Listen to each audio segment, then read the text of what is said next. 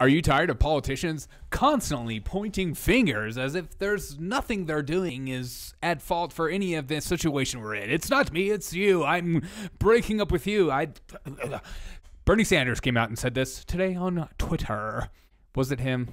Is Bernie Sanders tweeting? I doubt it. I'm sure it's probably some intern. But anyways, he came out and said this. Corporate greed is Tyson Foods raising the price of beef by 35%. And why would you raise the price of beef? It's not like the gas is up or anything like that, or wages are up, whatever.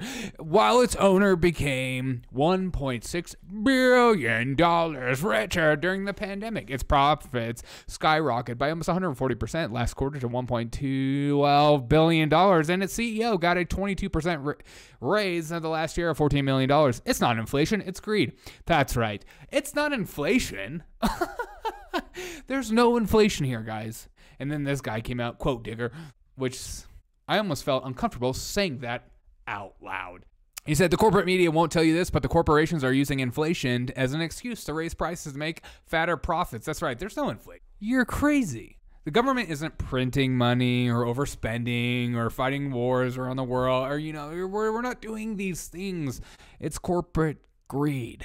Do you really believe that these politicians are doing nothing to spike or encourage inflation? We're not bailing out companies. We're not doing that kind of stuff. We're capitalists. We're allowing this capitalist system to work as if we're really in a capitalist system. These banks got to be bailed out, for God's sakes. We got to help BlackRock out. I know they're buying up all these homes, but we got to do it. It's corporate greed we have to go after. It's not allowing the capitalist system, the capital free market, for companies to fail and, the American people to choose what they want to do with their dollar and stuff like that, and allowing companies like, car manufacturers just to die because they deserve to die because they're poorly run, or allowing some of these banks, or allowing some of us to reap what we sow, as you will. It's corporate greed. As if that, I'll give you that.